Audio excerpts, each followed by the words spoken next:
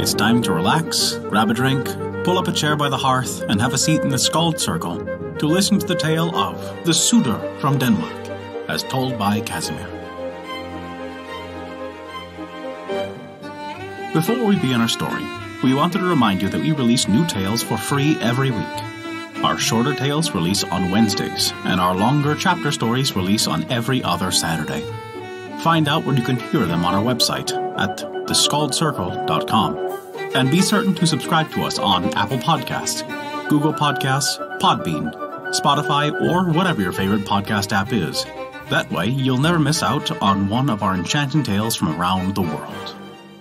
And this is the tale of the Suitor.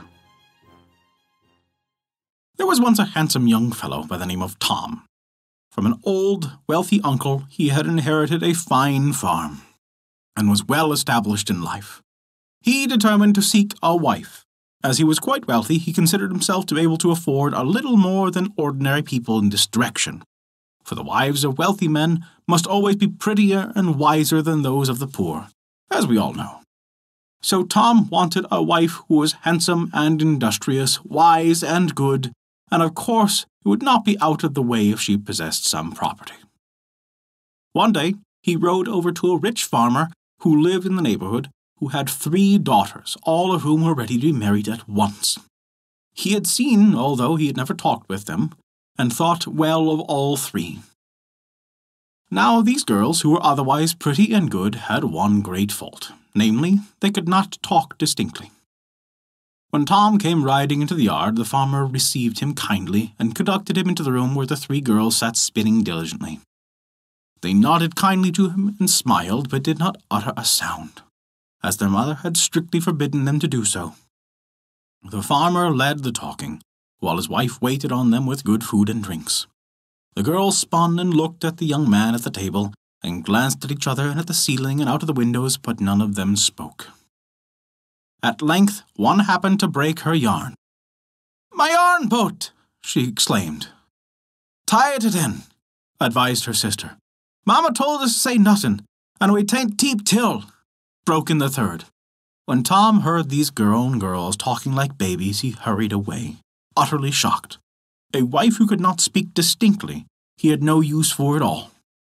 He proceeded to another farm, where they had a daughter who was said to be a very fine girl in all respects. Tom went into the house and saw her. If the first 3 ones had been too silent, this one talked. However, more fluently and volubly than any girl he had ever met. She talked like a house on fire, while her spinning wheel went more rapidly than any engine. "How long does it take you to use up such a head of flax?" asked the young man, pointing to the rock. "Oh, I use up a couple of them every day."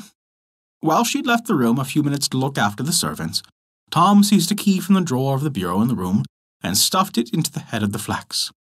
When she returned, they finished the conversation, whereupon he bid her parents and herself a goodbye, promising to call again in 1 week. On the appointed day, Tom returned. The girl and her parents expected him to talk this time of his errand. When he came into the room, the girl was busy with her rock as before. She bid him welcome and invited him to sit down. "How unfortunate," she began. "We have been missing the key of that bureau ever since you were here. We are unable to find it, and I cannot reach any of my things. It has never happened before." On hearing this, Tom went over and pulled the key out of the head of flax. It was the same key, and, still worse, it was the very same head of flax that he had seen a week before. Thus he knew her word could not be depended upon. And bidding her goodbye, he left at once, richer in experience than before. Some time afterward, he heard of a girl who was very pretty and good, but especially wise and thoughtful in all practiced manners. Her parents were said to be the same. Tom saddled his horse and rode over to see her. The whole family was at home, and received the young man very kindly. While the men drifted into a talk about the weather and the crops, the women placed about them the best the house could afford. "Go into the cellar and fetch a bottle of wine," said the woman to her daughter. The girl went into the cellar, but was so busy thinking of what pattern she might choose for her wedding dress that she sat down on the floor, lost in reflection upon this important subject, and the wine was entirely forgotten. After she had left the room, the parents told Tom of their daughter's many good qualities, how industrious she was, how thoughtful, and so on. The young man thought that she would be exactly such a wife as he wished. But the girl did not appear with the wine, and her mother went to see what had become of her. When she went into the cellar and found her daughter sitting on the floor, she asked, "Why do you sit there instead of bringing the wine?" "Well," was the answer, "I'm thinking that if I marry Tom, I must make a careful choice of the pattern for my wedding gown. The question is, what pattern would be best?" "Yes, indeed," answered the mother. "Which pattern would be the most suitable?" She sat down by her daughter and pondered over this important question. "I wonder what has become of both of them," at length exclaimed the man, referring to his wife and the daughter. "I must look after them." He went into the cellar, and he saw both women sitting on the floor, and he cried out, "Why are you both sitting there? You have kept us waiting for over an hour." "We are thinking," replied his wife, "of the pattern for the wedding gown. If she is to marry Tom, the gown must, of course, be a pretty one, and the choice of the right pattern is indeed an important matter." "Oh, to be sure," answered the husband, seating himself on the floor beside them to consider the same subject. At length Tom grew tired of waiting.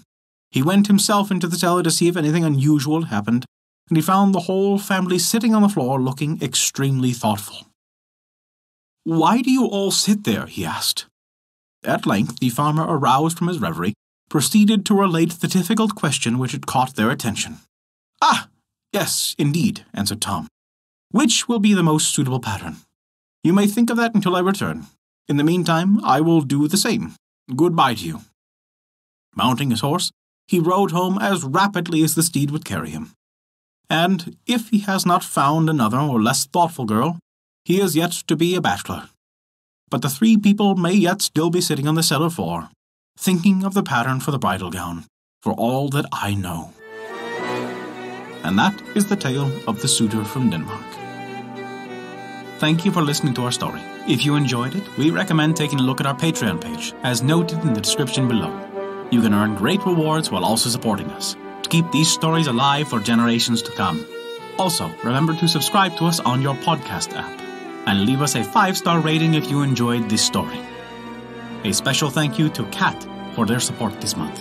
Without your contribution, we wouldn't be able to continue these stories, and we truly appreciate it. Visit theskaldscircle.com to stay up to date with all of our current events, news, and much more. Not only that, but you can also visit our story archive of every tale we have ever told. It's sorted by origin and region for the convenience of your listening pleasure. Thank you for listening to our story.